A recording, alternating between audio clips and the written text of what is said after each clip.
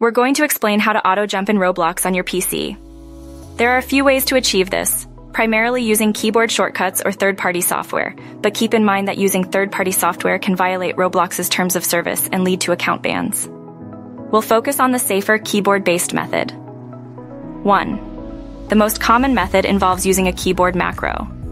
A macro is a pre-recorded sequence of keystrokes. Many keyboards have built-in macro functionality, or you can use third-party software designed for macro creation. Proceed cautiously with these. 2. To create a simple AutoJump macro, you'll need to record a sequence that presses the spacebar repeatedly at a chosen interval. 3. The interval determines how frequently your character jumps. Too fast, and it might look unnatural or even get you stuck. Too slow, and it won't be effective for things like quickly traversing obstacles. 4. Experiment to find the optimal jump speed for your needs and the game you're playing. 5. Once you've recorded your macro, assign it to a convenient key. This could be a less frequently used key like a function key, F1, F12, or a combination of keys to avoid accidentally activating it. 6. Test your AutoJump macro in a safe environment, such as a Roblox games practice area or a private server. 7.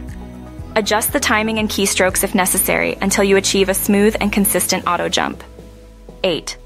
Remember that using macros might be considered against the rules in competitive games or those with specific anti-cheat measures. 9. Always check the specific game's rules and regulations before using any macros. 10. If you're uncomfortable with keyboard macros, you can explore using Roblox Studio, but this requires more advanced programming knowledge.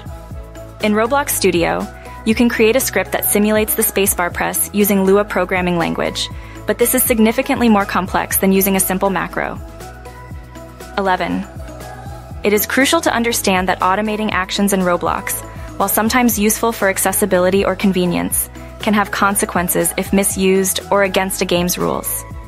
Always prioritize fair play and respect the game's terms of service. Using third-party software to automate actions carries significant risk. Therefore, it's recommended to stick to built-in keyboard macro functionalities whenever possible.